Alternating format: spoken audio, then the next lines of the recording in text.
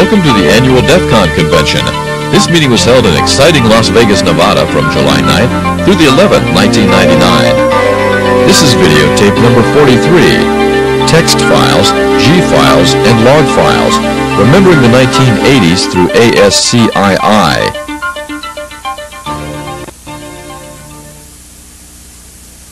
I guess I'll begin talking. You all know this is Text Files of the 1980s. Should I talk with this or? Yeah, okay. Hey everyone in the hallway, you're missing an incredible speech by a master of ceremonies. No, it's not going to work. Okay. Anyone want to figure out which of these makes this stop feedbacking? Either one. The other one. Try another one. Turn on the microphone. Turn either one off. Yeah, that'll put the feedback off and turn everything off. I'll tell you where to put it. Did the schedule around, they just didn't tell anybody, and that's fine too. My name's Jason Scott. A lot of people know me, well, people who do care, know me as the sysop of the Works BBS, which was a text file BBS from, well, there's two Workses. There was 1986 to 1988, when my dad found the big phone bill, and then 1989 till about 1996, it was run by a kid named Dave Ferret, who screwed the code up so bad. And he ran, and that's when I think most people started to really learn about it. That's when it became a CDC board, and I was just kind of sysop emeritus. Before that, there was a golden of about 1982 to about 1986-7, where I was known as the slipped disc. And I can see by the sea of faces, yeah, I was forefront in your lives. Anyway, so yeah, but right now, the main project I do besides my regular job is working on a site called Textfiles.com, which I hope some of you have browsed, or if not, basically what I've been working on is I'm trying to collect thousands and thousands of text files from the 1980s BBS scene and assemble them in a somewhat cohesive manner, separated by somewhat arbitrary topics with descriptions that will cause you to want to get to them. And, it's going along pretty well, and I said, what the heck, I'll go and speak at DEF CON about it. Maybe I can get some more people who are interested in it. And so today I'll be talking mostly a little bit about the site and a little bit of reminiscing and a little bit about, you know, why I really got into the whole business. I'm one of these guys who is really anal, which you find out if you went to the site. And so I have my speech kind of out in front of me, so I'm one of these guys who's going to keep looking down. I'm sorry about that, but I'll, you know, try to make eye contact as much as I can. So just to get an idea, to me there's a difference between having a computer and having a computer with a modem. It makes a big difference. So I just want to call out a year and go back down and just hold up your hand if you had a computer with a modem in that year.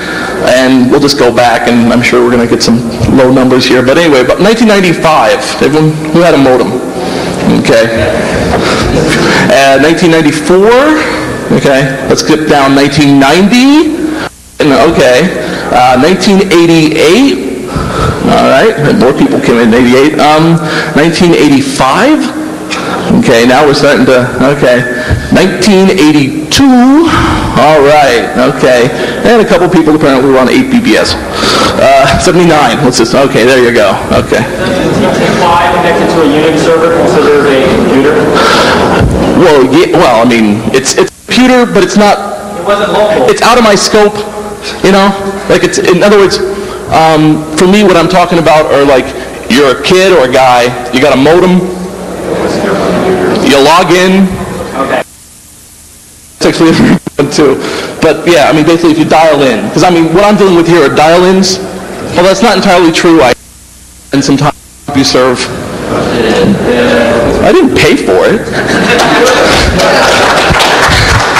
I used to rant about that. $10 a frigging hour, and more if it was $1,200 bought. Thank you.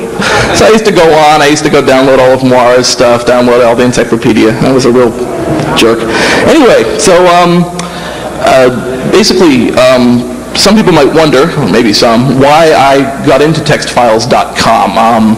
Basically what happened was, a while ago, I was kind of sitting around on my computer. I'm one of these guys who just kind of browses randomly for hours on end, and I suddenly wondered, whatever happened to some of those old guys I was used to know, and all the BBSes that I knew, and hey, I'll bet there's some really great site out there, and I can learn all about what happened and everything. So, booted up Alta Vista, stuck in Sherwood Forest 2, stuck in the history of K-Cool Dudes, stuck in stuff about Count Nibble, and to my surprise, there was like nothing. There was just this dearth. Occasionally, there'd be a little frack magazine mention of somebody, but on the whole, it was like there was nothing. I was just astounded. There was absolutely nothing. So I went back to my dad's house, grabbed my old text file collection, and I started kind of building things up from there. And right now I'm sitting at about 18,000 text files are online. I've got 45,000 left to look at, and that's that I know of. There's actually a few people giving me CD-ROMs and 50 meg archives by mail, basically for me to sort through. And so it's actually, I've pretty much got my years set. I don't think I'll be doing much else this year, because it's really, important to me. And actually, oh, he's just saying hi. Hello.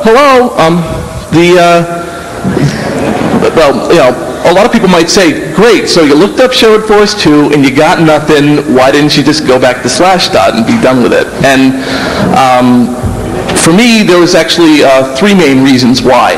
Number one, I'm really into subcultures. I think subcultures are really fascinating things, all the different people. You have the people who know what they're doing, the people who don't know what they're doing, the battles, everything.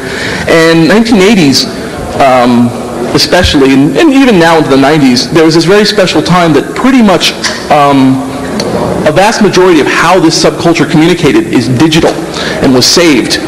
And if you know where to find it, if you get it from, garage, there's kids now, people like me and stuff, a stack of 5 1/4 inch floppies. In fact, actually, I brought one. Just in case anyone has never seen one of these, because they kind of phased them out. Look at it, it's flat and it's weird, and it's floppy, it's a floppy disk. And note that I also have the second notch because I wanted it to be double-sided. That was $143K a side on an Apple II. Actually more if you took out the...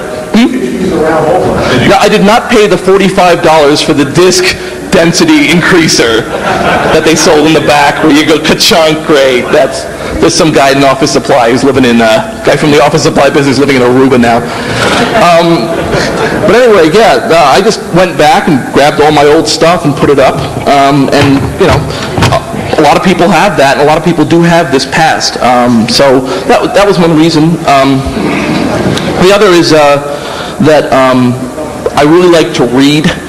I really like reading. I like just picking up lots of books and just reading them all. And for me, with the text files, I'm reading all this. Some of the stuff is really fascinating. Yes, some of it's really badly spelled and boring, but even then, when it's a rant by some kid, he's 13, and he's talking about he's the master of the universe, and this other kid, he sucks. All he ever uses is a Commodore 64. He is a dork. I hate him. Don't pay attention to him. He's not elite. You can't buy that kind of drama. So I actually do honestly enjoy this stuff. This isn't a means to an end. It is the end for me. It's basically what I like. And the third one, which is actually the more emotional one, is that it is my childhood. I was born in 1970, and my father gave me my first computer. It was a Commodore PET, which I actually still own, rocking 8K of memory. Yeah. Cassette drive, and the little 5-inch screen that's kind of not happy now. IEEE port. The IEEE port, yes, which I never got to use because I had no idea what the hell that thing was. It was just the thing. But you could flip it up like a car and put a little car hood thing, and the thing was flipped up, and there's your board that you can't do anything because you're a foolish kid. And then we moved up to an IBM PC XT with a 2400 baud internal modem, which Dad took from work. Not bad for you two. It was good. I was Mr. Elite Boy. People forget the baud wars. People forget these people back when it was like, dude, we're 2400 only. 300. Well, no, the thing, 2400 only. they weren't going to let the riffraff with the 300 baud acoustic modems on. They wanted it, 2400. You wanted to get those couple dozen characters a little quicker, especially good for wares. I think that continued up. I don't know if it actually made it up to 28.8, but it definitely made it up to 19.2. That you had 19.2 only trading boards. I think after that, pretty much everyone had it, so it really wasn't that elite. You raising your hand for something? No. It did happen for a while. Good. I like being corrected because I'm being a historian, and if I sit there and go, yeah, it was this, if I read it out of Stephen Levy's Hackers or something, and it's just kind of sitting in my mind and it's complete crap, I want to know. That's very important to me because if I'm speaking from a position of authority on that file, I don't want people who weren't there to look at it and think that's the way things were if I'm doing it wrong. I really don't like, I like being corrected. So correct me if you go, no, that's not the way it was. I've actually had several screaming phone calls that way. But yeah, from about 82, I was running a PCXT. Hey there.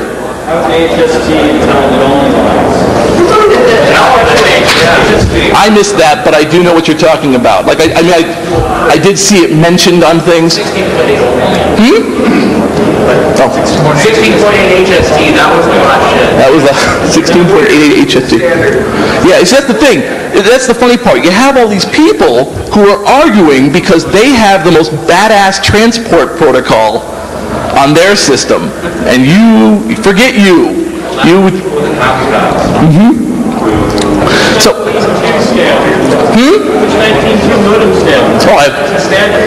well, that's the thing. I mean, I don't know. But I mean, okay. Yeah, so what I call the minefield of history there is that people, when people speak from basically from a position of authority and they're speaking about this is the way it was, especially in a published medium, I don't like the idea of someone being turned off. They read 5, 6 files and they're like, no, they read my descriptions like this guy has no clue. And I like to track people down. A lot of people from that time have come to me and I've said, is this how it was? I'm just an interviewing guy, hopefully asking them questions that most of them really didn't expect to be asked, which is kind of nice. Most of them are like, oh, that's the old stuff. So just to clarify, when you say text file, especially the people who were born in 85 and so on, who like are here now, you say text file, they're like, yeah, great, what? What's a text file? Who cares? It's not a binary file. That's great. So I just want to define what a text file was as I see it. The way I see it, when BBSes were around, you had BBS messages on some that other people saw. And you had files. You could upload and download binary and text files. And some people had facts. Granted, many of them illegal, but they had facts or stories or something that they thought was more important than the board they were on particularly, and they had something they wanted to pass on way down in the Apple subboard somewhere. It was some file, some hack, some story, some exploit that would basically had to get out there. So they would write it as a text file, put it up into the file section, and people would download it. And so when I say a text file, I'm talking about, and so you get into the classic text file, which I want to mention. A lot of people call me old school, and I don't particularly like the term because people seem to use it for everything that they weren't a part of. And I'll go on, I'm browsing a lot of sites, and people will go, dude, I remember old school, 92. Back when it was just us and the VGA cards. And, and they're being honest. I mean, it's 7 years ago. Of course it's old school to them. Somebody suggested classic. So I don't know, maybe I'll use classic from now on and say I was a classic hacker. But once again, then you got guys from the 60s calling me an embryo, and that's about that. But for me, the classic text file, I don't have any slides, but if you can imagine, basically if you had a text file, the classic G file, and G file, as far as I can determine, comes from Apple software that had general files where you could download, and they would stick all their text files into the general file section, and everyone started calling them G files, into T files, and then people started adding Z's at the end, and all went to hell. But For the standard text file, you download it off the DEF CON BBS. It's 64. It's a 64K app. We'll actually have a BBS ad where the guy proudly claims he's got an Apple II, 48, got the 80 column card in. He's got 2 Apple II discs with Maxell diskettes. This is part of his system features, is I'm using Maxell diskettes in the disk drive. Anyway, so you're on the DEF CON BBS, and of course you just want to get on, so of course you're constantly breaking into chat, and Dark Tangent gets up from watching War Games and lets you on. And you go right to the file section. Screw the BBS section, it's just going to be more kids. So you go right to the file section, you get this big, you download one, how to hack DEF CON. And it's got a big square at the top. It's got this big text graphic square made of equal signs and dashes.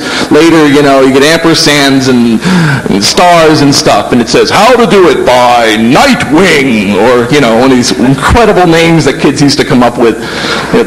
Just the Mad Phone Man, Skate the Skinhead, Biok Agent 003, the Knights of Fargo 4A. I heard the reason that they were called that, and this may be crap, but this is one of those stories that kind of goes up. I'd love to be corrected.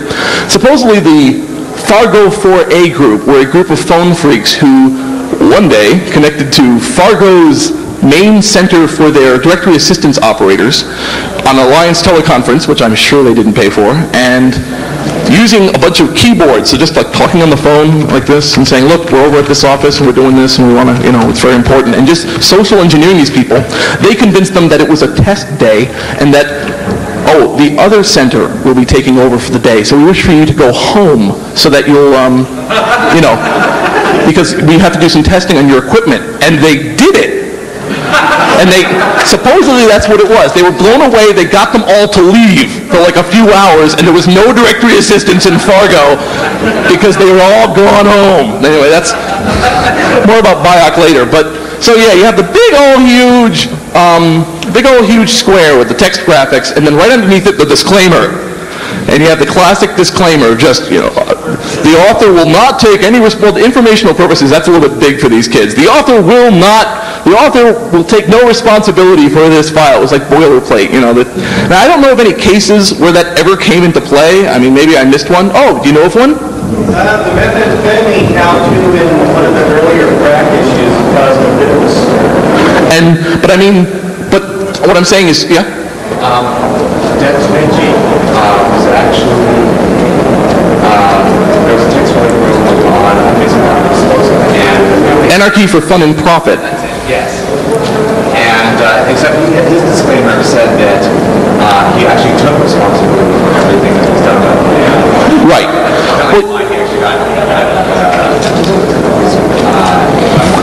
He never got in trouble. He's very sad about it, actually. We had he and I are very old friends. He was a sysop on the works. And he's actually rather ashamed of that file. And he really doesn't want it to get out. And so it's really been a big issue for me because I really don't want to be the role of censor. I hate that. I hate going onto a place and it's like, here's a file, but we're showing it for you for historical purposes, but we can't show you what's in it because it's, you won't be able to handle the ingredient list. And I hate being that. It's just not the role I like.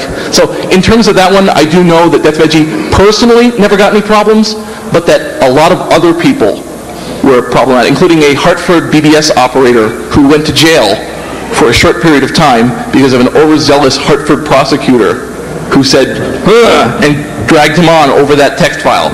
And Death Veggie called him in jail and said, I'm really sorry. Because by that time, our BBS, the Works BBS, had deleted the file. We deleted it long before because he looked at it and said, this is stupid. This is a stupid file to have up. So we got rid of it, and I didn't even know about that. You had a question, sir? Oh, what are you saying? What about the FRAC archives that they were selling? Do they break that down?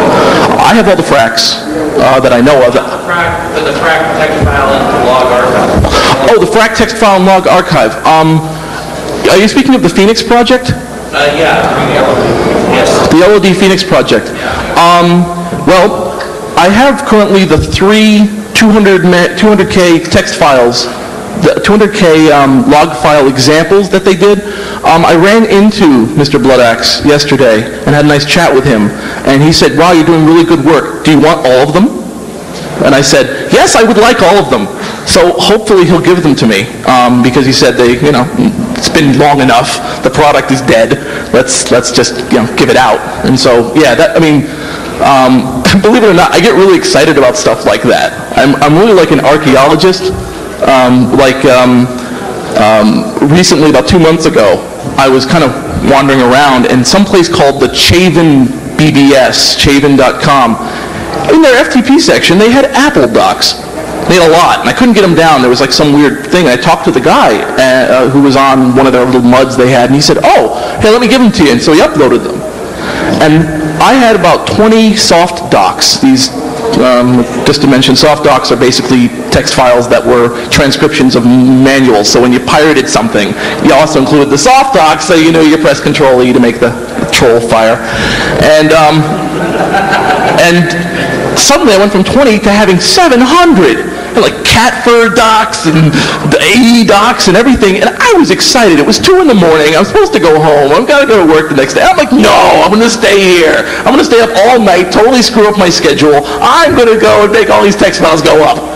And I had forgotten, that's a lot of what it was for me back in the 80s. A lot of it was like, I'm on the South Pole. They have so much bomb shit. I'm going to take it all. And I didn't, it wasn't even to read or trade. It was just, I'm going to get all the files. Anyway, after the disclaimer, and then you had the stuff. Usually at the bottom there were 6 billion greets. I just wanted to mention that as well. Greets out to this, call this BBS, they rock, they've got the stuff. That actually goes on now, quite a bit. That standard thing. But when I say text file, that's what I'm talking about. I'm not talking about source code or stuff. Although now I do ask for BBS messages and log files and things like that for historical purposes. So unfortunately, textfiles.com has really expanded in its mission to the point now that I'm going to probably need a staff. What's up? Just need a quick announcement. Oh, sure. We're all friends here. They're giving away the t-shirt. Anybody's entering the raffle or anyone wants to enter into the raffle for the shirt, now's the time. The shirt? That black coral shirt? Black coral. Sorry to do that to you right in the middle of your speech. No, it's okay. It weeds out the unfaithful ones. I can see who'll sell me out for this shirt. Yeah, man, I'll buy the tape. It'll be okay. So, yeah. Oh, man. So, okay, historically, let's see if you go with my theory. My theory is I was trying to find the original text file. What's the original text file? You have an idea? My theory?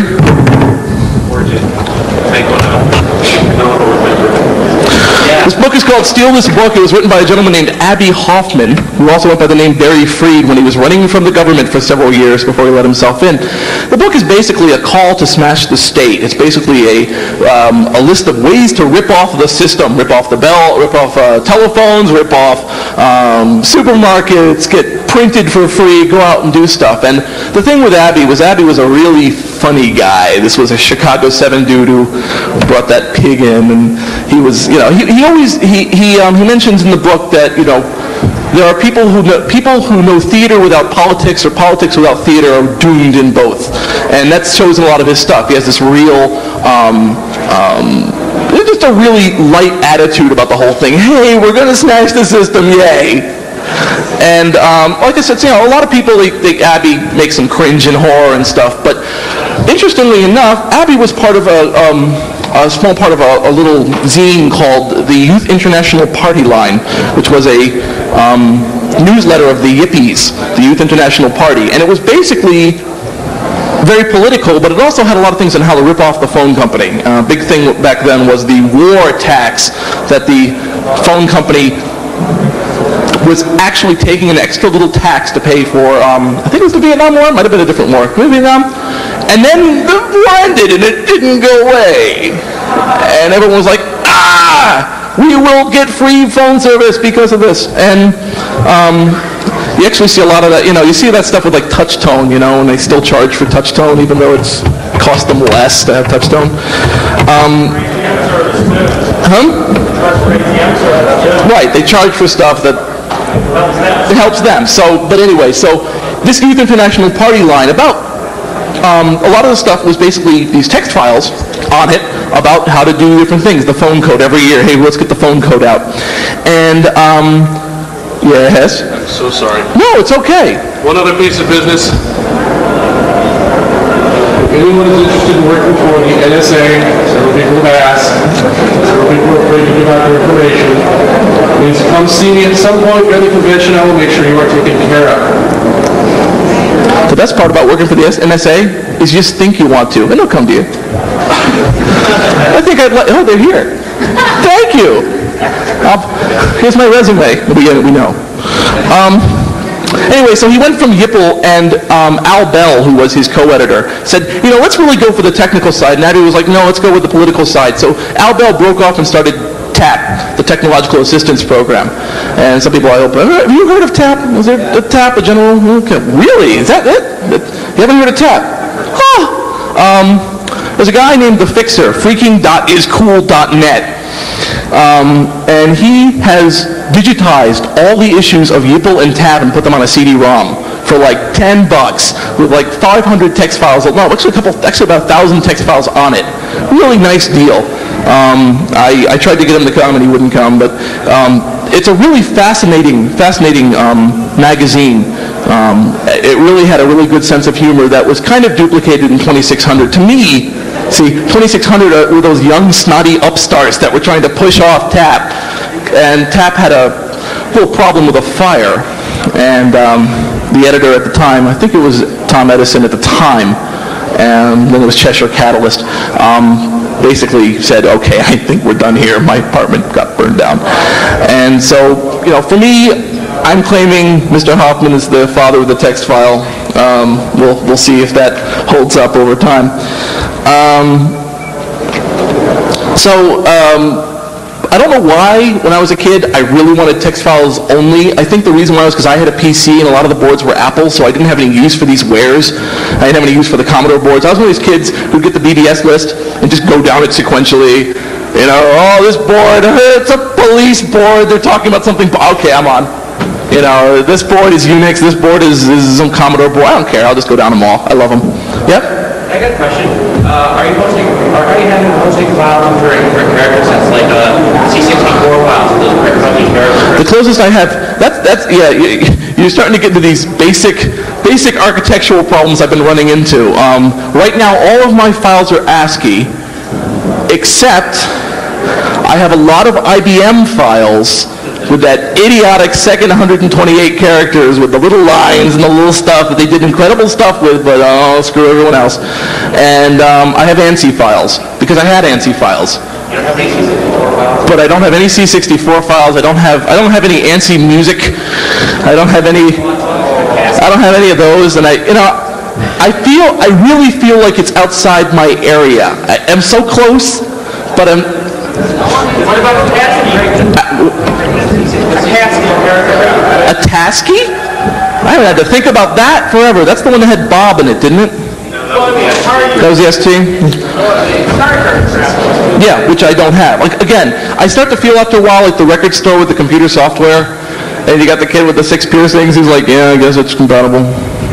You know, after a while, I'm like, I can't look at it even, you know. I can look at ANSI and I can look at the IBM graphics. I can't look at the other stuff. I don't have anything there. I'm sure eventually we'll have the Textfiles.com testing lab. What? I don't mean stuff that was written just for the graphics. I mean stuff that had informational content in it that just happened to be written in pencil.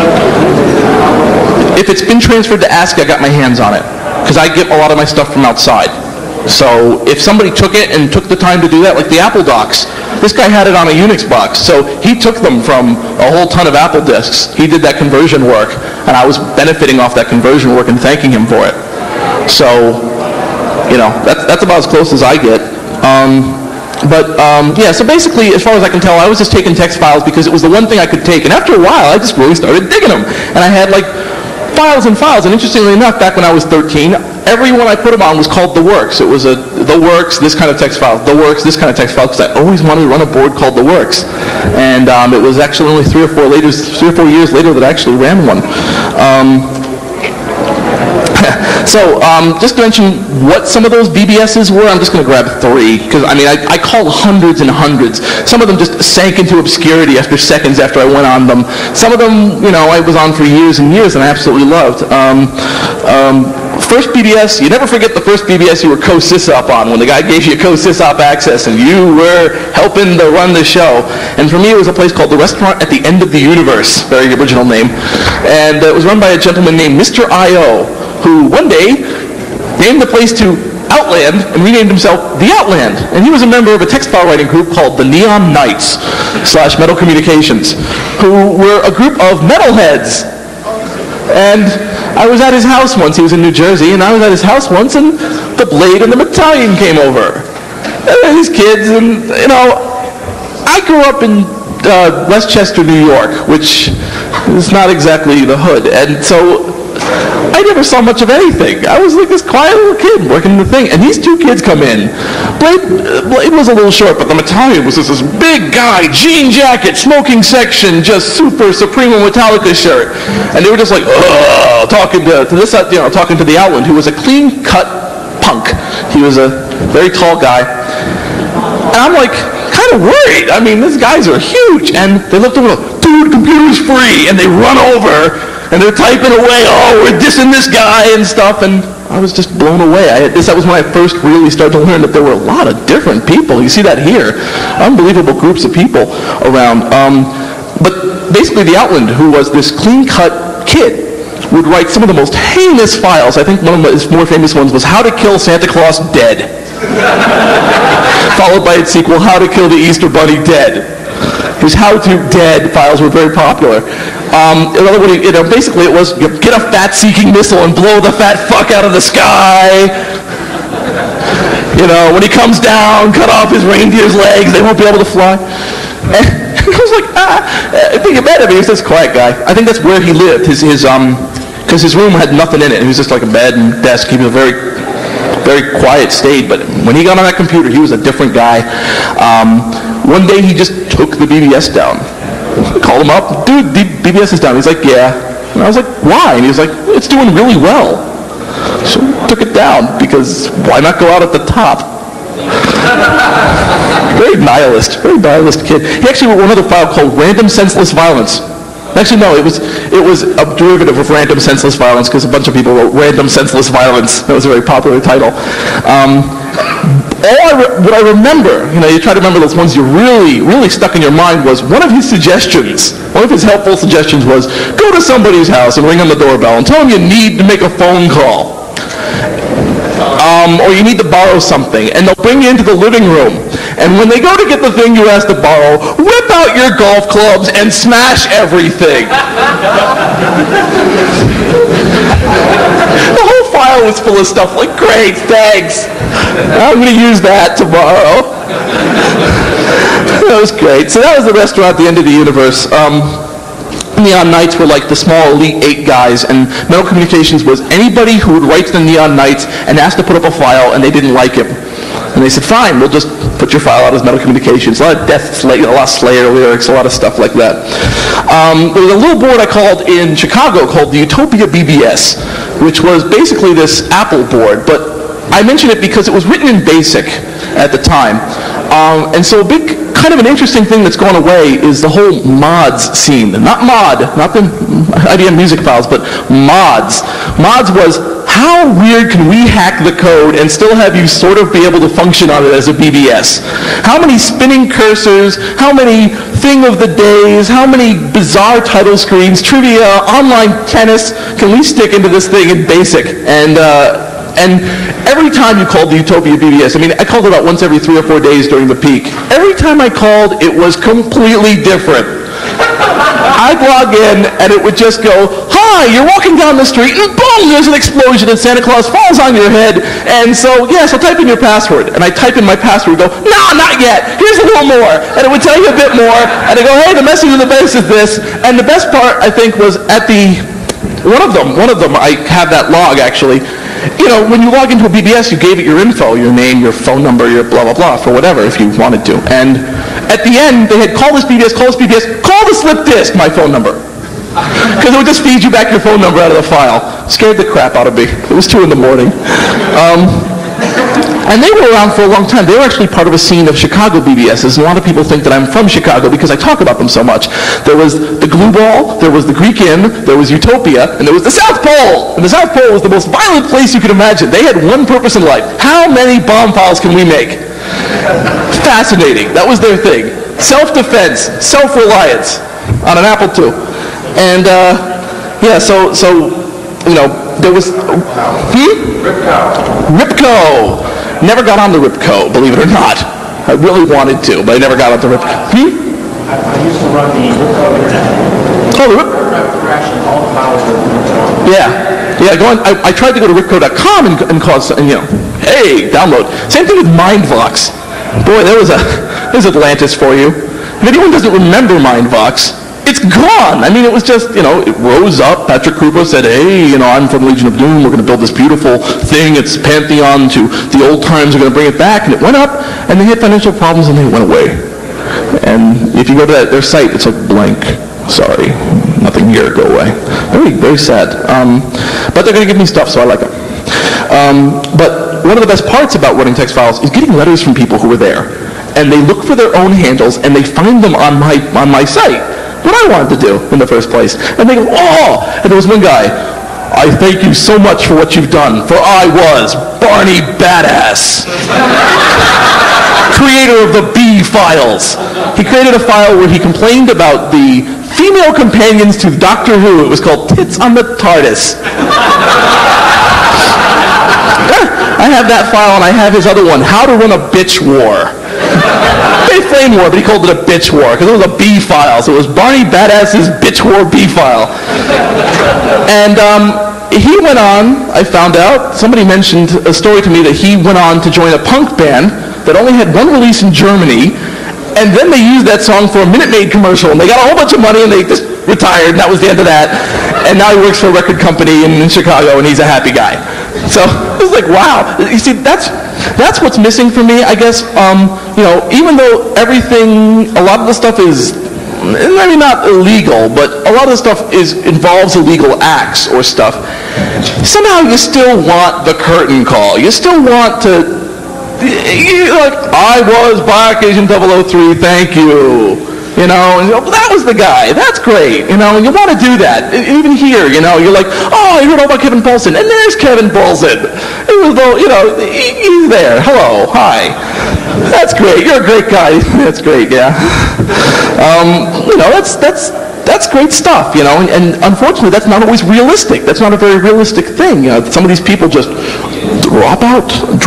I'm thinking of, for instance, Krakowicz, who was one of my favorite guys. He was this Apple II game cracker. He basically cracked Apple games so that you went from being able to, you couldn't copy it to, it's a file, thanks. But he wrote Textfiles.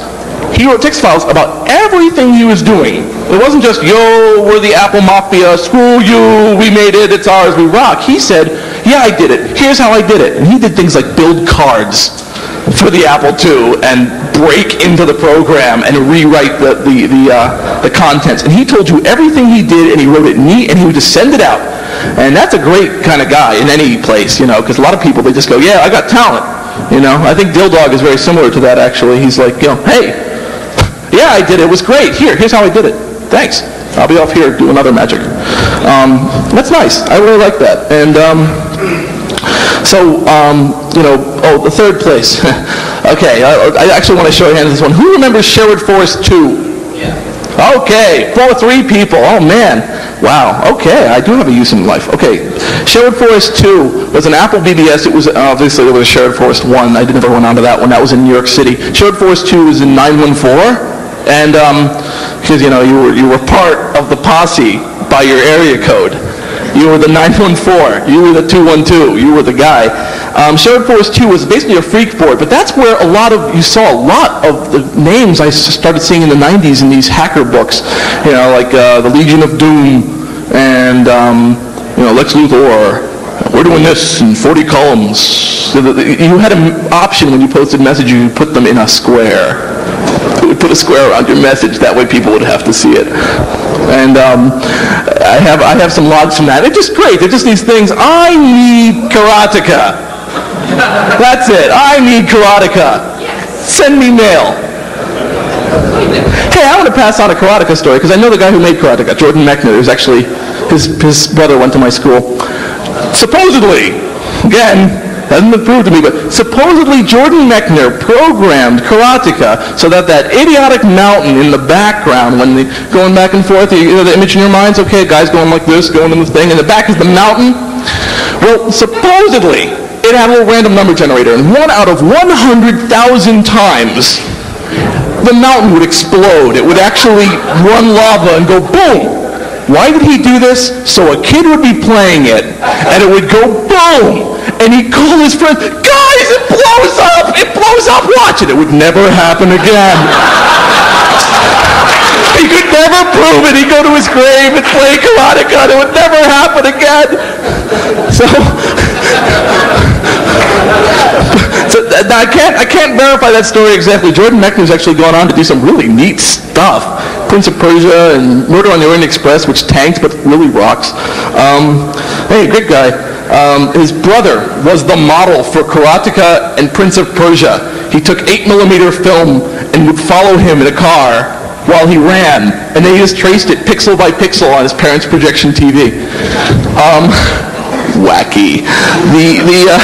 So anyway, Shared Forest 2 was basically this big freak hangout, and it had Bioc Agent 003, who, like I said, Bioc Agent is probably one of my top 5 guys I would just love to meet just to go thank you, because most of what he did, most of the stuff was these 40-column uppercase lies at the time. You know, a lot of it was like made up. A lot of it was like, well, first you got to get the code to Cosmos. Thanks. And he was the guy who wrote 80-column, properly spelled, the basic telecommunication series, 1 through 7. 1 through 7. It was supposed to be an 8, 9, 10, never came out. And they were just these well-written, here's everything about payphones. Here's how they work. Here's what it's about. Starting everywhere from like how the operators do things to how it works to what it does. And he just data dumped, and it was really nice. And he wrote a bunch of files. He actually transcribed YPL #1. He wanted people to know about YPL, and he transcribed #1. I have it online.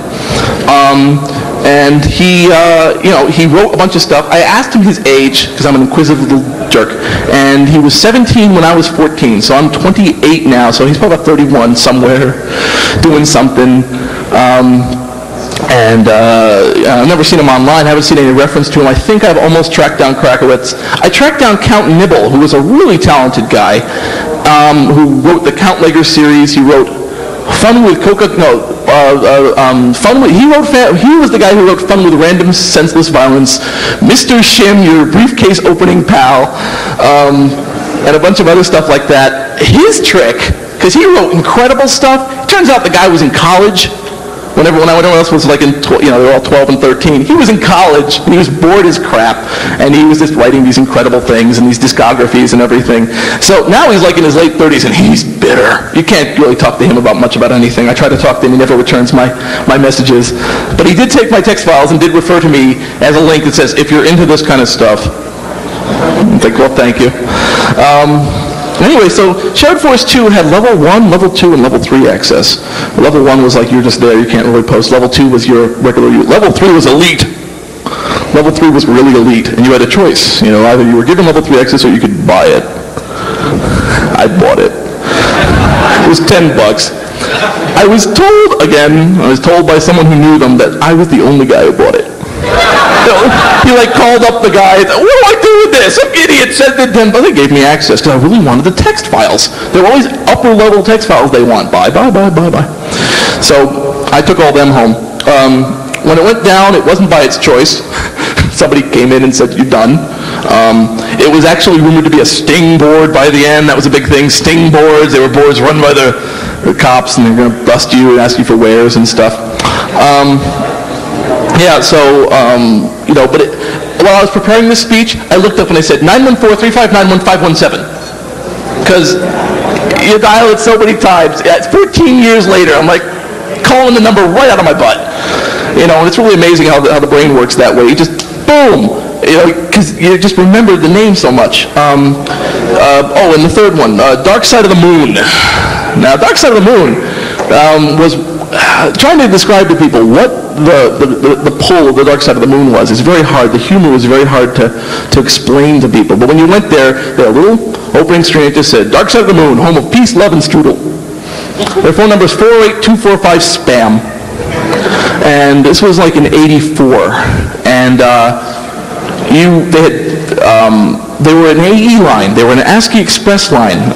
Apple Express was basically this, ASCII Express was basically this Apple terminal program that had a little file transfer thing to it, which of course automatically got turned into Piracy Central.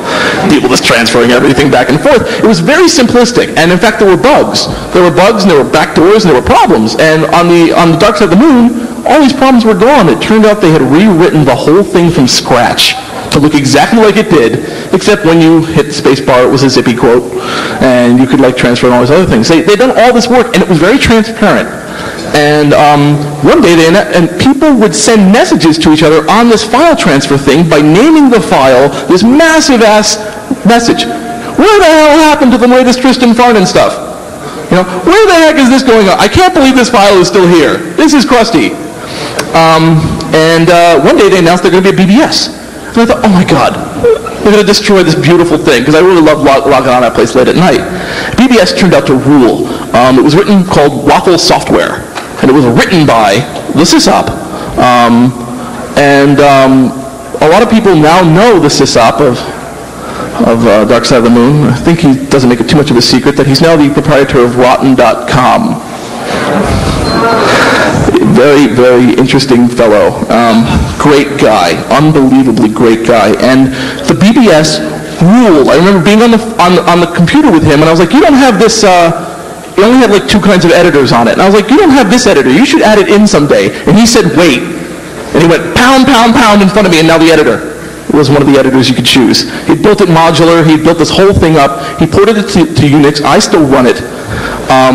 They were the home of a place called Anarchy Incorporated, which was very basically a place that just they wrote as many text files as they could, just hundreds and hundreds of these crazy text files about going on, how to rip off Kmart,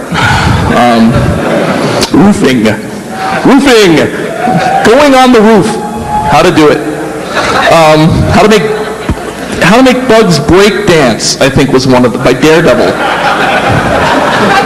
It involved really hurting the bugs, by the way. They really had to hurt the bug. The bug didn't want to break dance. It wasn't in the genetic programming. Basically, it took its legs off and spun it. But they were always, you know, that's the thing. A lot of these text file writing groups, they were always writing really, really cool things just out of their heads, just spouting. And you see that a lot in groups like CDC. You know, CDC was a text file writing group for years and years. They're becoming known more as an applications development house. Security consulting firm. But originally they were text file writers. They, you know, wizardry, docs, and gerbil feed bomb, and how to do this and that. And a lot of the files have that really kind of, how to, you know, basically like a lot of really funny files. In fact, one of their files is one of my top 100 text files. The CDC number 200, what is it? The CDC number 2, higgly-piggly, big fat henacious, mega maca delicious, you can't even come close to jump back, hey, boom, boom, boomity boom file. Great file. You read this thing, if you came from that period, and they make references to A lines and BBSes, and that's actually where the legend of Demon Seed seems to have come from, the glorious, massive monster truck that will destroy you. Rumored to be somebody who was so elite he became one with the network. And people who are lamers will die and have monster truck tracks across them, and nobody will know why. It's great stuff. I mean, there's this whole mythology that these guys build into their files. There's other groups I have.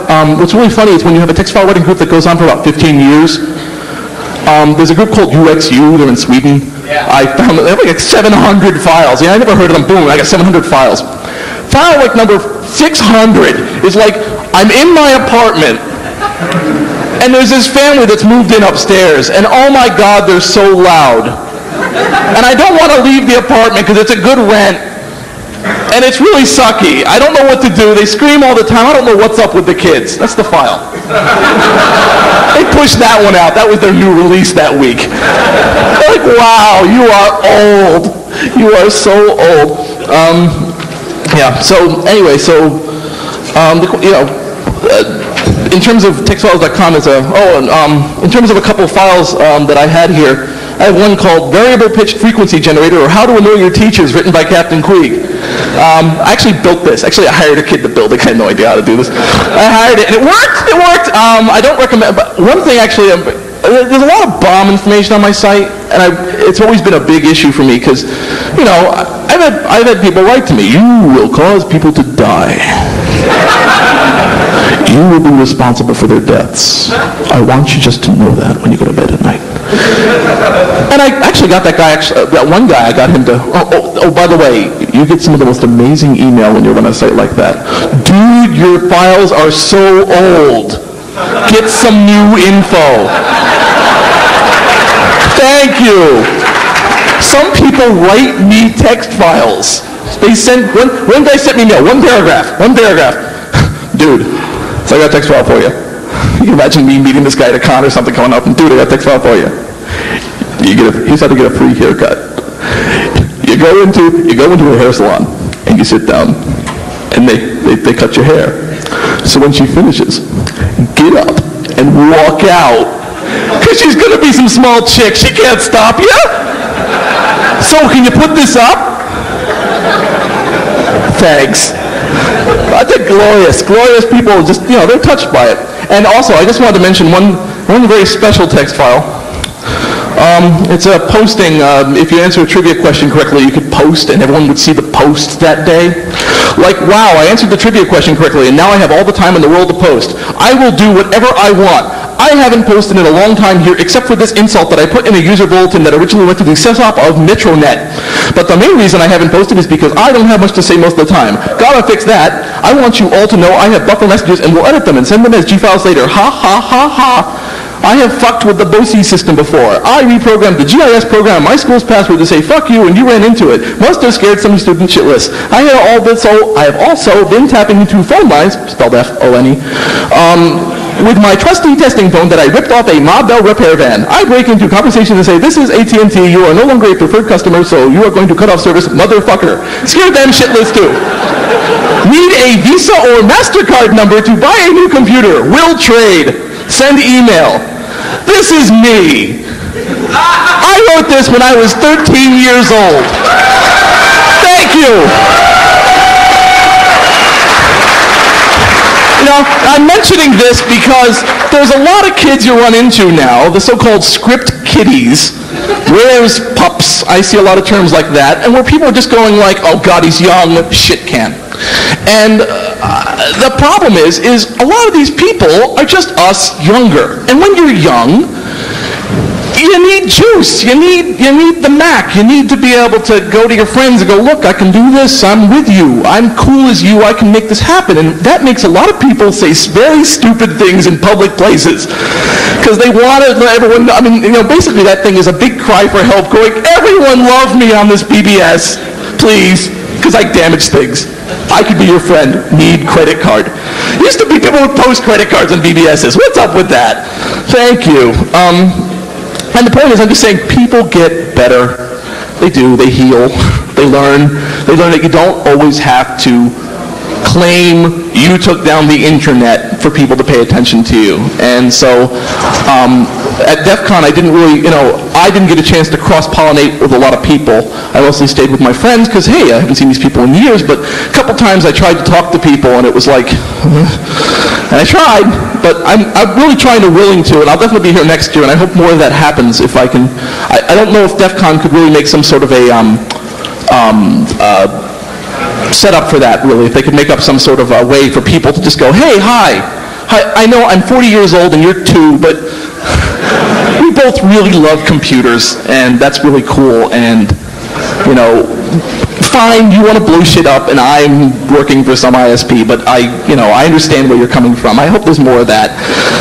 There's probably some of it going on, but, anyway, so, let's see. You don't really want to know about other subcultures. There's a subculture, you know the subculture. There's people. A lot of people say. One of the themes I get from people who are my age is basically, man, things have really gone downhill. Those were the golden days. We had everything. Things were great. And the fact is, believe it or not, I don't believe that. I think things are better than they ever were. There was actually, I think, Douglas Rushkoff, and they said, when was the best time to live? And he said, right now. Tomorrow if possible. Because right now, I have my top 100 text files, a Wired article about me, and the entire content of this speech on this floppy disk. And that rules. That's absolutely great. I actually have 100 of these, and I'm just going to, give them to people. Yeah, exactly here. And not yet. That'll be crazy. It looks like a cattle auction. But basically, it's that thing. You can sit there and give somebody. It took me like 4 years to get a good collection of 3,000 text files. And even today, there is somebody downloading 3,000 text files in about 2 minutes over like a T3 line, just suck. And that's it. Hundreds of hours of the work of all these people, boom. It's on some zip disk. He doesn't even notice it, His WinPad, his WordPad program is bigger than it. And it's, he's got it. He's happy. So, for me, technology is just getting better and better transport mediums. I was so afraid that all this text files from the 80s and the 60s now, I got 70s text files, 80s text files, a bunch of 90s text files. I have an entire alt drug section, which I'm not too pleased about, but it was in some things, so I figured they thought they were in the 80s. So, people are logging on, boom, and now they've got it somewhere. And so stuff that was in the danger of disappearing, it's not going to disappear now. I did my part. I was the schmuck who said, okay, look, everyone here, it's back again, take it. And it's digital, right? So put it everywhere. And I love that. I just give it away free. There are places that give out text files, but it's usually porn ad, box file. Porn ad. Click on the porn ad, look on the third page. There'll be something luscious blank. Type that in and maybe you can get another box file. The urine box plans. Yay! The urine box plans. What a load of crap. I know the author, but I'm not going to reveal who the author is, I don't think. Hint. I mentioned him previously in this speech. And, but people download it like it's real. You can't build it. It's supposed to kill the person on the other line. People don't read it. It says, you can make the other guy know. And there was another one called the Blotto Box, run by Blotto. Oh, wow, everyone knows what the Blotto Box is. That's great. The Blotto Box was one of the only boxes that required a Honda generator. You were supposed to hook the Honda generator up to the central office and run like a motherfucker as fast as you could away from the large globe of fire that was behind you.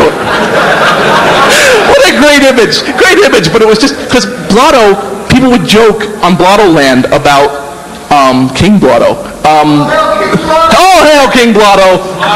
Weird ass guy.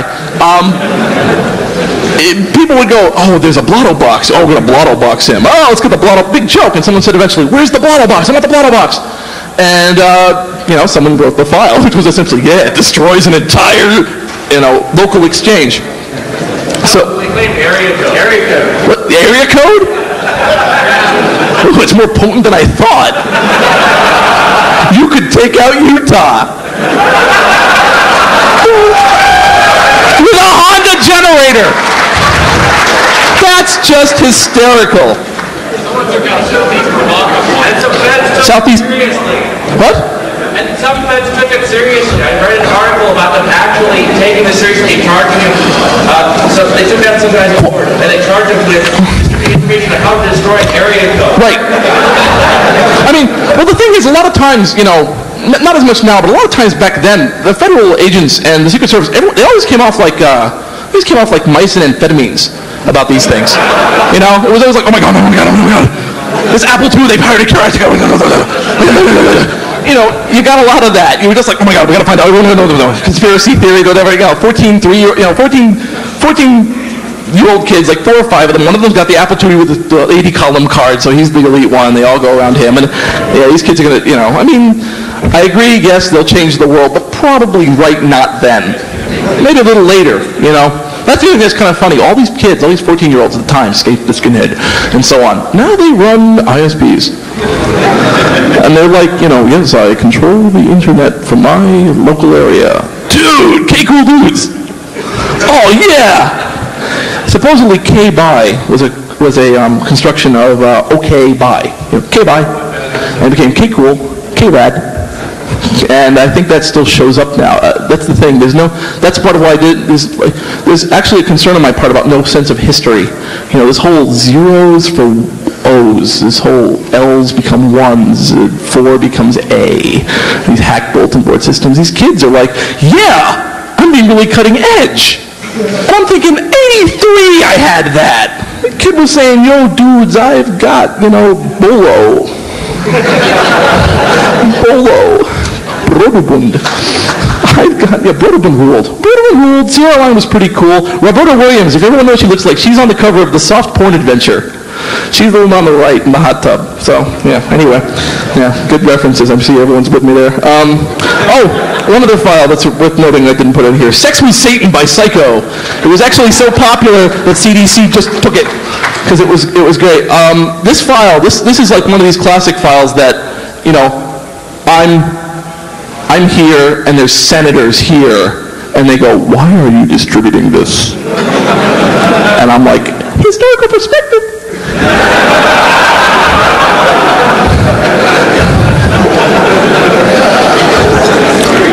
2 lines.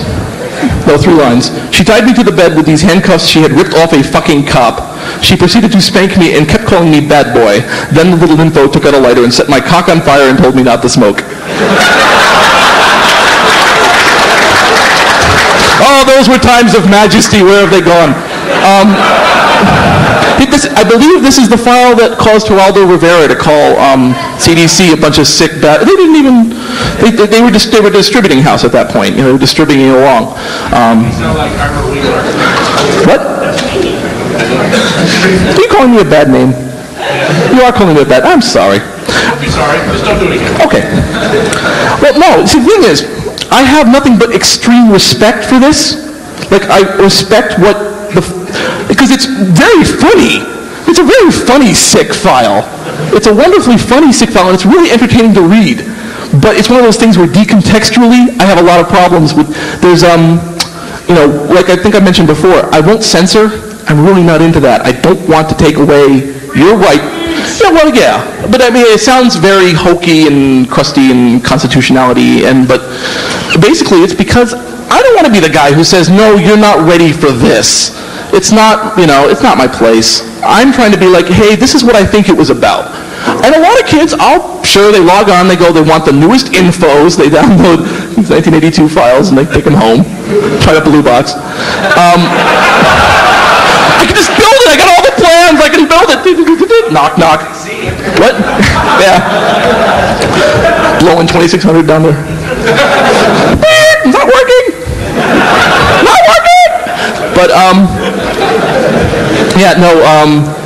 But what was that?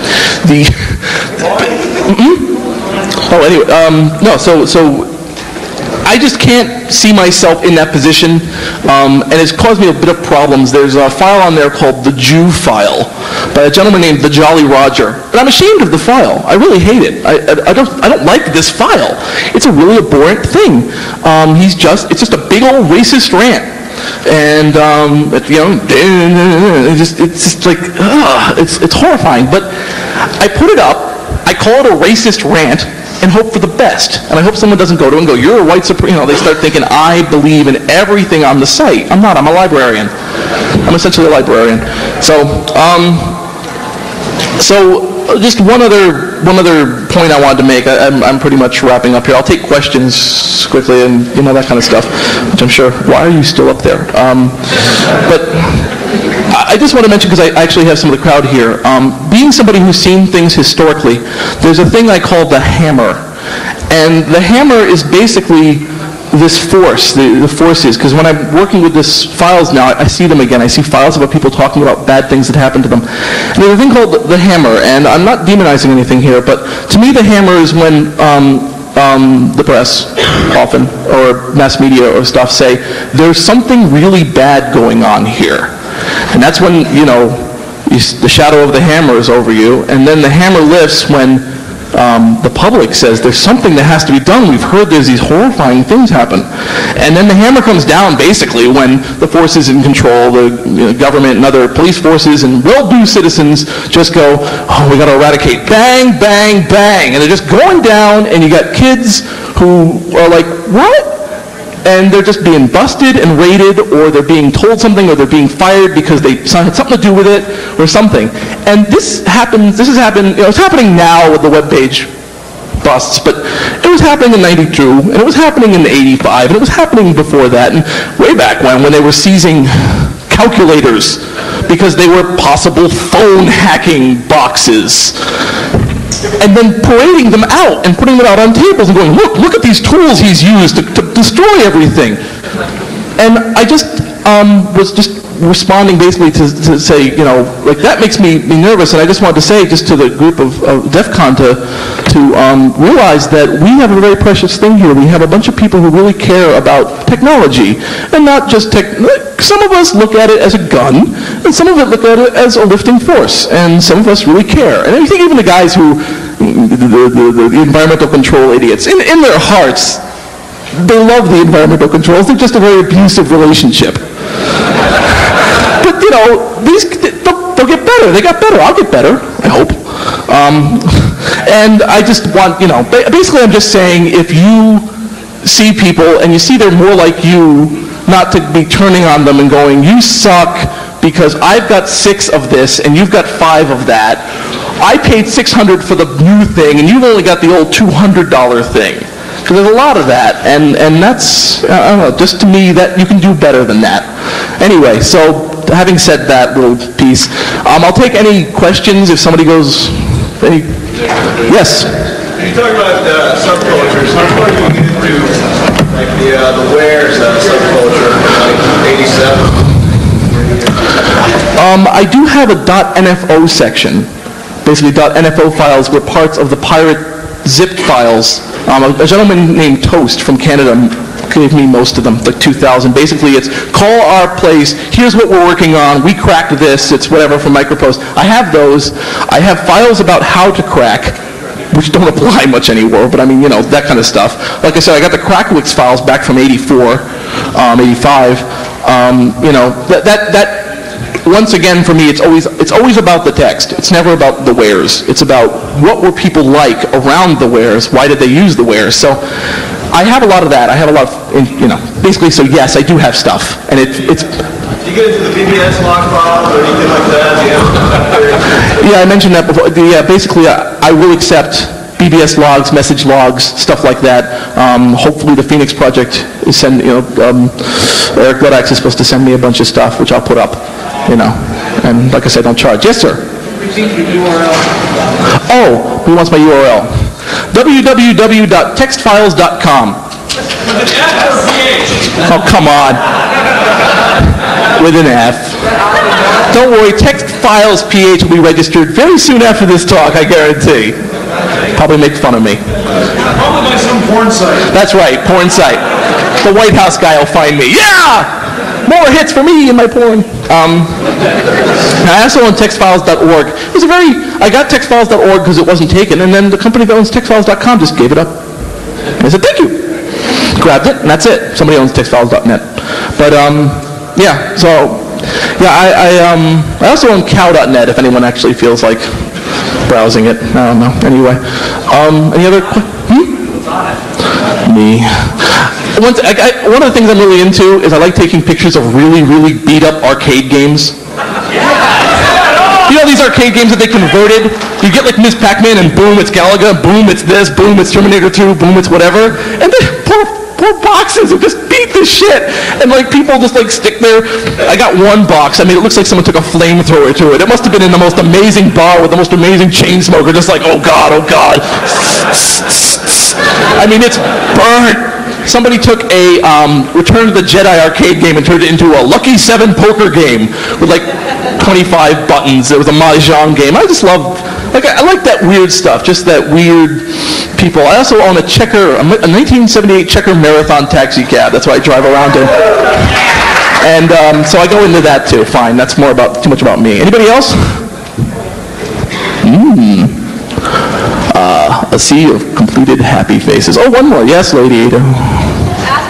Like Ipsonym or other weird format? You know, if you'd wandered in at the beginning of the conversation. But no, basically, I'll go into that very quickly. Once again, it's not my area in terms of like, I have ASCII files. If people have converted things from other formats to ASCII files, like EBIT to ASCII, I have ANSI files. I don't know quite what to do with them. I just have them. There's another site, and unfortunately, I don't have the link.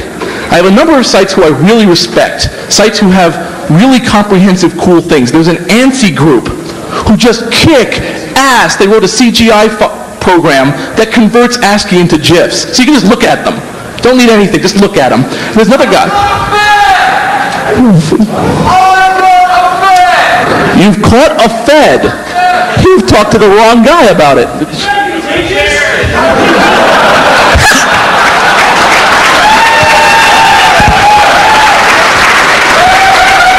You've caught a Fed. I want my fucking t-shirt! Sir, is he of a legal size limit, or do you have to throw him back? That's a $1,000 fine, you know. $1,000 fine, and they seize all your gear. Oh, and it's 5 years in jail, too. Fish and Game really frowns on that if it's an undersized Fed. Hey, sure! Oh, you're the one who wanted to fuck my feet, aren't you?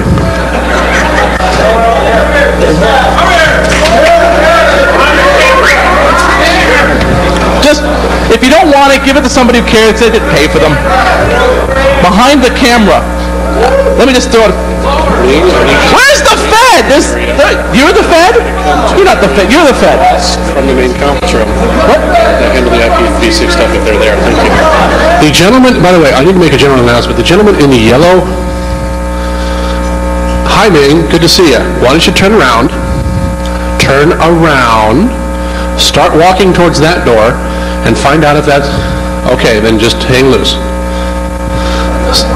We're doing some staff stuff over the radio so you guys could enjoy it too.